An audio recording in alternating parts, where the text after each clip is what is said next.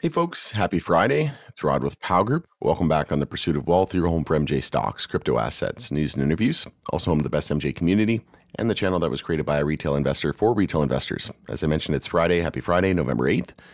Earnings season continues. Today we had Canopy Growth, Cresco, Oxley, some notable ones. We're going to dive into Canopy Growth's Q2 2025 earnings results. They were not great. Spoiler alert. Of course, the highlight section was pretty positive, but everything else was pretty atrocious, not going to lie. They missed estimates in terms of revenue slightly, and then they had a huge miss in terms of EPS, so I wouldn't be surprised if the stock was down about 10% today. It was down 4-5% after hours and pre-market. We'll see if things start to accelerate to the downside once the bell rings and the market opens, but overall not looking great. We'll dive into it though. Before we do, make sure to smash the like. It helps support me in the channel. If you're new, you can subscribe. Tick the bell, you'll be notified on any future videos or when I go live. And as always, this is not financial advice. This is for entertainment purposes only. Never buy or sell anything based on anything that I say or write. And full disclosure, I do own Canopy. It's not a huge position in my MJ portfolio, but I do own it nonetheless. You can follow us over on X as well, formerly Twitter. Handle for that is @GroupPow. Going to be using that as my platform of choice going forward. And if we scroll down here, I posted this video yesterday, earnings prep for Q2 2025. If you're not familiar with those, I go through all of the analyst estimates. Sometimes it's a dozen, sometimes it's more than a dozen analysts that we add up and we get an average. So I said what we were expecting in terms of average for revenue and based on Wall Street analysts was 64.341 million Canadian, and EPS was negative 0.5015 estimate. So revenue came in at 62.991, so a slight miss there versus the 64. And EPS, earnings per share, was negative 1.48 versus negative 0.5015. So a huge miss in terms of EPS there. We'll go through the highlights. So Stores and Bickle net revenue increased 32% year over year in Q2. Continued growth across medical MJ businesses, with net revenue increasing year over year by 16% in Canada and 12% in international markets. It's almost like Canopy, the Canadian division, is like turning into an Aurora, and they're just like focusing on medical and sort of this ancillary type stuff with like Stores and Bickle and paraphernalia, right? Further improved balance sheet with early prepayment, reducing senior secured term loan by US $100 million. So that's not bad. And all this is reported in Canadian dollars unless otherwise stated. We'll go down a little bit here. There's going to be a conference call as well. I will scroll down. When is the conference call again? Let's just bring that up here. Yeah, 10 a.m. Eastern time. So in about 30 minutes. And then, we had some other notes here from the Pow Group private community. We were all discussing this. I wasn't expecting much from this quarter, as I mentioned in the video yesterday, but this is pretty bad. Their gross margin was 35%. And what else? Cash and cash equivalents. So before we get to that, actually, gross margin was 21.83 million versus 23.426 million for 2023, the same period, so down slightly. And if we take a look here,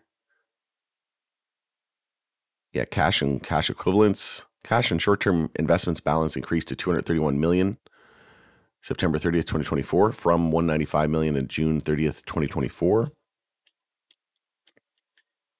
And then if we scroll down,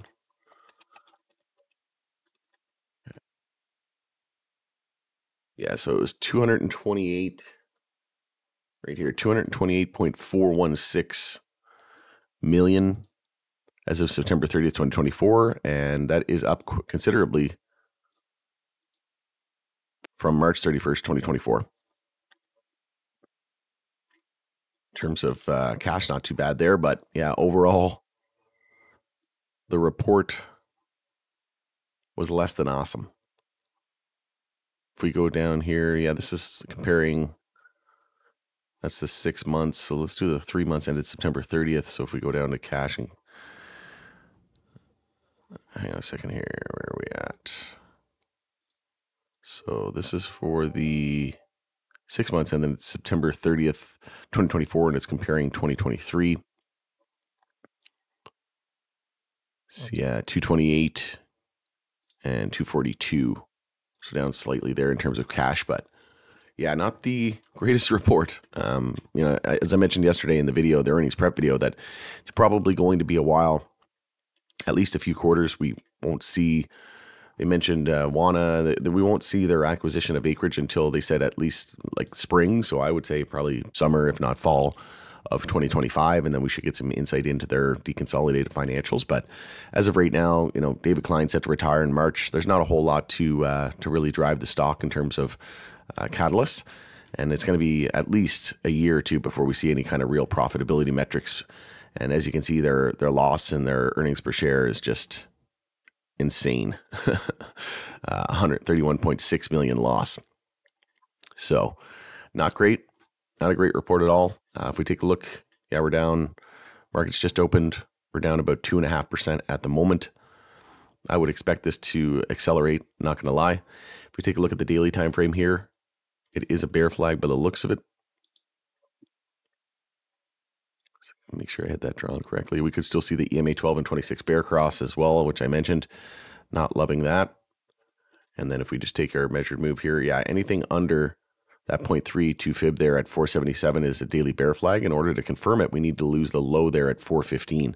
So if we lose 415, the measured move is 342, which would mean from current levels to that measured move target would be about a downside of about 22%.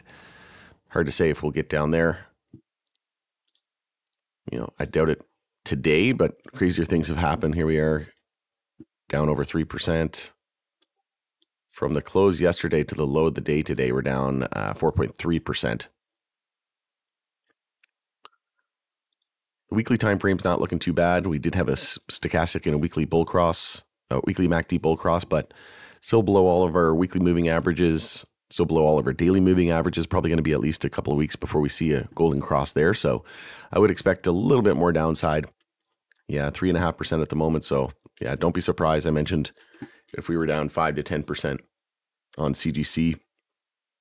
Let's just take a look at the rest of the sector. Yeah, we're not seeing a whole lot of movement either on the sector. So I would expect at least 5% down today at some point, maybe even 10%. But yeah, not great at all. Oxley just released their report as well. It's actually really, really good, and excited to dive into it more. And also I'll be interviewing CEO Hugo Ox of Oxley, Hugo Alves, and that'll be on November 15th on Friday next week. So if anybody does have any questions, let me know. But yeah, this is, I'm not sure. I doubt I'll be joining the conference call. If anybody's on the call, let me know. Let me know your thoughts and opinions. If there's any highlights that you want to share, but I probably won't make the call today. And honestly, there's not a whole lot going on anyway. So yeah, it's tough times out there for Canopy. Yeah, I don't even know what to say. That's a pretty disappointing report. Maybe they can pull something out of their hat during the conference call, but I'm not holding my breath. But let me know your thoughts and opinions on this in the comment section below. Like I said, I think it's going to be at least a year or two before we see any major momentum shift in terms of their financial performance and profitability, etc. But I'll probably do a video on Oxley earnings at some point soon. Cresco had earnings out as well. They were okay by the looks of it. Didn't really see anything major.